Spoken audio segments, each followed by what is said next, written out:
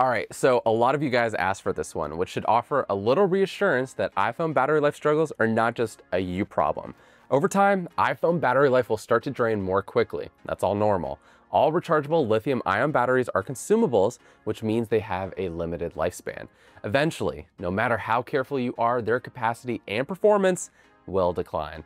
But there's some good news. You can make your iPhone's battery hold up longer than average. Sure, it's easy to blame iOS updates when your battery life dips, but the truth is, your charging habits, settings, and even environment all play a role. So in this episode of Setup Essentials, we'll go through the things you can do that actually make a difference for keeping your iPhone battery healthy, including how to know when it might be time for a replacement. All right, so the first thing you should do is figure out your current battery capacity. Get a baseline for how your iPhone's battery health is holding up, especially if you have an older phone. I'm doing this on iOS 26. First, go to Settings, Battery, Battery Health. Here you'll see a percentage next to maximum capacity, and this number tells you how much charge your battery can hold compared to when it was brand new. So if it says 90%, that means you're getting 90% of the original battery life. Once that percentage drops, there's no way to increase it again. So if you're looking for how to increase battery health on iPhone, it's not really possible. You can't restore capacity, you can only maintain what you have left. And again, some of the tips in this video should help you out. That said, it might be time to get your iPhone battery replaced. Apple's rule of thumb, when your iPhone battery health hits 80%, start thinking about a replacement. For the average user, this usually takes around 2 years of daily charging cycles. You can get a replacement directly from Apple or an authorized repair center, which is the safest way to go. If you notice sudden shutdowns or way less screen on time, those are sure signs that you're due for a repair. And honestly, it's a great way to go. Replaceable batteries mean you can get more years out of your iPhone. But you're probably noticing that I have 100% battery capacity. That's because I'm doing this demo on the iPhone 17 Pro, and at the time of this review, it's practically brand new. The iPhone 17 Pro and iPhone 17 Pro Max are the best iPhones for battery life ever. We got into the benchmarks in our videos for the iPhone Air battery life and on our iPhone 17 Pro review, so go check those out if you haven't done so yet on our channel. Basically, the Cliff Notes version is that this phone offers several more hours of battery life than the previous one due to a number of improvements, but primarily it's the A19 Pro chipset and larger batteries. So your alternative to replacing the battery on your older iPhone is upgrading to a new one. That's obviously a personal decision, but if you're interested, I'll link some of the best deals down below. Getting back to our iPhone battery life tips, this one is simple but useful. Turn on the actual battery percentage to help you keep track of how much battery you have left throughout the day. Go to Settings, Battery, toggle on battery percentage. This way you'll always know exactly what's left instead of guessing from that little icon. Your iPhone's display is one of the biggest battery life drains, but here's also the biggest change you can do to make your battery life last longer.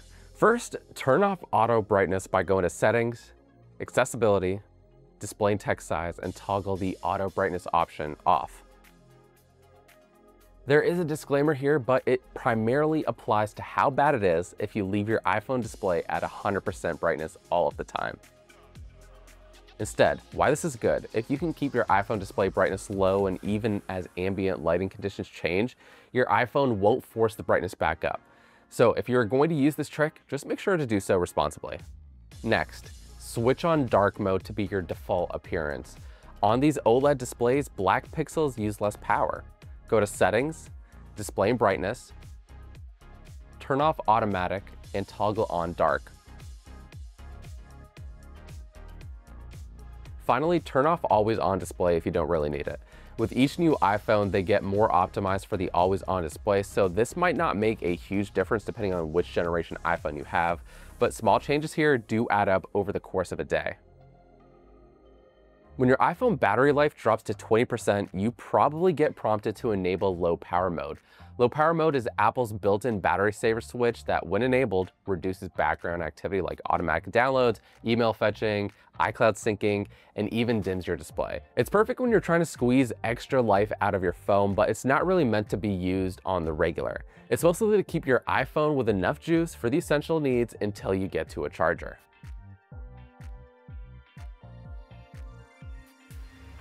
Speaking of charging, all iPhones now include a setting called optimized battery charging. This slows charging past 80% until you actually need it based on your routine. Why?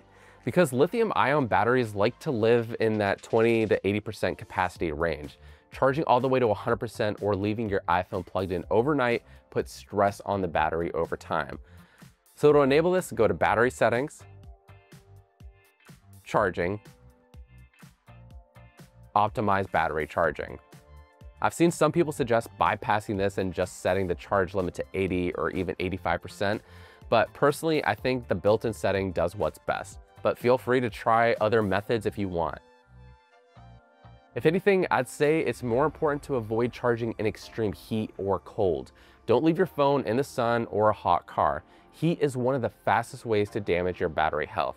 Similarly, you can use your iPhone while charging, but if it's getting really hot, that's your cue to give it a break. Now, another thing to keep in mind, portable power banks. They're super handy, but not all of them treat your iPhone's battery kindly.